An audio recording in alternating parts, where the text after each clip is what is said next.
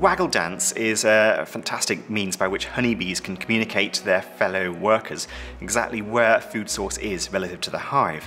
So to do this, they will waggle their abdomens while they perform this little figure of 8 dance, and the number of circuits they do and the intensity with which they vibrate their abdomens relates to the quality of the food. Now, the length that she runs is approximately the distance relative to the hive, and the angle that she runs in is the angle of the food source relative to the sun. And they even compensate for the fact that the sun may have moved by the time they get back to the hive.